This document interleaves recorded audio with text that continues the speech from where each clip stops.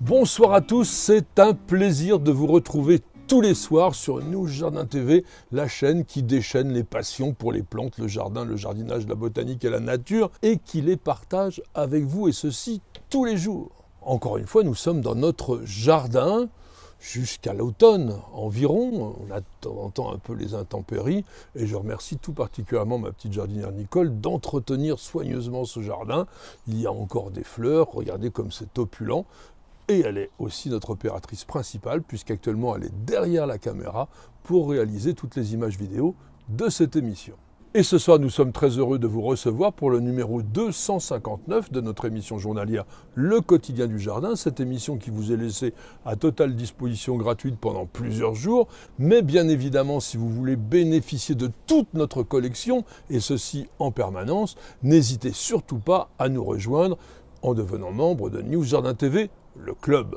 Quant au principe de l'émission, je vous le répète tous les soirs parce qu'il est unique, il consiste à ce que je réponde à vos questions. Merci de continuer à nous les envoyer, elles alimentent évidemment cette émission. Et c'est avec Nicole que nous sélectionnons vos questions et ce soir c'est celle de Félicie Aucy qui nous dit la chose suivante. Pensez-vous que les gauras que j'ai plantés cette année et qui ont été magnifiques tout l'été reviendront l'année prochaine? Et que faire, bien sûr, pour les conserver. Disons tout de suite, pour rassurer Félicie, que les gauras sont des plantes vivaces. Cela veut dire que vous aurez la chance de les voir revenir plusieurs années de suite. En revanche, elles ne sont pas de très longue durée, comptez 3-4 ans maximum. Et aussi à condition d'habiter une région au climat relativement doux, la rusticité des gauras, selon les cultivars, étant entre -10 et -15 degrés. Et ceci fait donc que selon les régions, la plante est parfois simplement traitée comme une annuelle pour garnir les massifs d'été. Et si l'hiver est un petit peu froid, n'oubliez surtout pas de poser un épais paillis sur la souche, ça la protégera et vous permettra de bénéficier du retour de la plante au printemps. Je suis sûr que vous vous y attendiez, et oui, le genre Gaura a encore une fois été créé par l'incontournable naturaliste suédois Carl von Linné, et ceci en 1753, et il s'est inspiré du grec gauros, qui signifie orgueilleux, fier, en référence tout simplement à la valeur ornementale de certaines espèces. Mais encore une fois, la botanique a ses fantaisies, et sachez que depuis 2017, et le travail de classification des onagacées qui a été réalisé par une équipe de botanistes américains, eh bien le genre Gaura n'est plus valide, il est intégré dans le genre Eunothera, qui a été aussi créé par Linné en 1753, et ce genre compte désormais 200 espèces. Le nom Eunothera dériverait des mots grecs ainos, vin, et terra, animal sauvage, parce que l'on supposait jadis que la racine de l'onagre, Eunothera biennis, lorsqu'elle était trempée dans du vin, permettait d'apprivoiser les animaux sauvages. Encore une légende extraordinaire. La famille des onagacées a été créée en 1789 par Antoine Laurent de Jussieu, dont on parle régulièrement, et elle renferme des genres bien connus des jardiniers, par exemple Epilobium, l'épilobe en épi, qui a de très gracieuses fleurs roses, le fuchsia, qu'on ne présente plus évidemment, et puis Ludwigia, la fameuse Jussie qui envahit beaucoup d'espaces aquatiques, et notamment des plans d'eau. Et pour ne pas provoquer de confusion avec Eunothera biennis l'onagre que j'ai évoqué, et qui est une grande plante bisannuelle fort commune, mais très très différente puisqu'elle fait des grandes fleurs en forme de coupe jaune d'or, nous allons continuer à conserver le nom Gaura pour toutes les plantes qui vont être présentées dans cette émission, Gaura pouvant être considérée comme une appellation vernaculaire de la plante.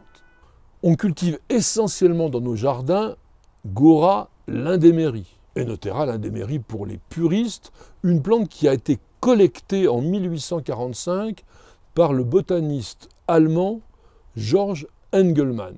La plante a été décrite la même année, dans le genre Gaura, par son confrère américain Asa Gray, qui l'avait cultivée dans le jardin botanique d'Harvard, à Cambridge, dans le Massachusetts. Et tous les deux avaient souhaité que le nom d'espèce honore le botaniste américain d'origine allemande, Ferdinand Jacob Landeimer, qui fut le premier à découvrir la plante. Aujourd'hui, cette plante est couramment appelée Gaura de Landeimer, Gaura blanc, Gaura rose, parfois plume indienne. Elle est originaire du Texas et du sud de la Louisiane, et elle porte des fleurs si mellifères qu'on appelle parfois la plante la fleur d'abeille. Notre Gaura est une plante herbacée vivace qui mesure entre 50 cm et 1,50 m de haut selon les cultivars. Et elle forme une souche rhizomateuse souterraine qui permet de développer une touffe très dense de fines tiges joliment ramifiées et qui porte des toutes petites feuilles caduques, lancéolées, finement duveteuses sur les deux faces et avec le bord légèrement denté. Les fleurs ont 4 pétales, elles sont roses ou blanches, rouges parfois chez certains cultivars, et elles développent de longues étamines. Ces fleurs sont réunies en panicules de 10 à 60 cm de long qui s'épanouit de juin jusqu'au gelée. C'est ça l'intérêt de la fleur. Et les tiges se laissent joliment bercer par le vent, cela donne un air franchement naturel à la composition. Le Gaura est vraiment une très belle plante ornementale, l'aspect léger, gracieux, très naturel d'ailleurs, et on l'utilise de plus en plus dans les massifs pour accompagner toutes les sortes de fleurs annuelles. Et il existe aussi des cultivars suffisamment trapus pour pouvoir les cultiver en pot. Voyons donc maintenant un petit peu ces cultivars parmi les plus intéressants que je vous cite comme d'habitude en ordre alphabétique pour que vous fassiez votre choix totalement librement. Commençons par Bellezza Dark Pink, plante trapue, tige solide qui reste bien droite, feuillage vert foncé teinté de pourpre et fleurs rose magenta, une plante qui mesure environ 80 cm et un tout petit peu frileuse, pas moins de -10 degrés. Blaise a un feuillage bronze pourpre qui contraste très joliment avec des fleurs roses, mesure 60 cm. Crimson Butterflies a des fleurs roses soutenues, un calice rouge, et ces fleurs se détachent très très bien du feuillage qui lui est teinté de pourpre. La plante mesure environ 60 cm. Gambit existe en blanc et en rose. C'est une plante qui est appréciée pour sa compacité, ce qui autorise sa culture en pot. Elle mesure 40 cm, pas plus. Mon coup de cœur, moi, sera plutôt Passionate Blush, qui est une touffe très évasée de tiges souples, pourpres, qui porte une floraison extrêmement abondante, rose pourprée, et la plante reste compacte, autour de 50 cm. Une sélection récente et très originale s'appelle Pink Panache. Ces jeunes feuilles sont largement teintées de rouge, puis elles deviennent gris-vert panachées de jaune. Parfois, il y a quelques touches de rose. Les tiges sont bien droites et elles portent des fleurs roses. C'est une plante également compacte, autour de 50 à 60 cm. Rosygène a des fleurs blanches, mais elles sont soulignées d'un liseré carmin. C'est vraiment très délicat. Le feuillage est bronze pourpré en automne, la plante atteint 80 cm. Siskiyou Pink, lui, est très très répandu. C'est une plante avec différentes nuances de rose du clair au foncé sur les fleurs et une plante assez compacte, autour de 60 cm. Et puis on terminera avec Whirling Butterflies, qui est le plus grand, avec des fleurs aussi plus grandes, des pétales blancs purs et des sépales roses. Plante d'au moins 1 mètre de haut. Côté culture, sachez que le Gaura préfère les expositions en plein soleil et qu'il peut surtout survivre à de longues périodes de sécheresse. Il accepte les sols calcaires à condition qu'ils soient bien drainés. Une chose importante, le Gaura développe une grosse racine pivotante qui plonge en profondeur dans le sol et cela lui permet de résister à la sécheresse. Mais en revanche, cela rend assez délicat sa transplantation ou son repiquage. Donc mon conseil sera plutôt acheter des jeunes plants dont la reprise sera plus facile. Et puis dernier conseil, associer les Gauras avec toutes les plantes un petit peu raides.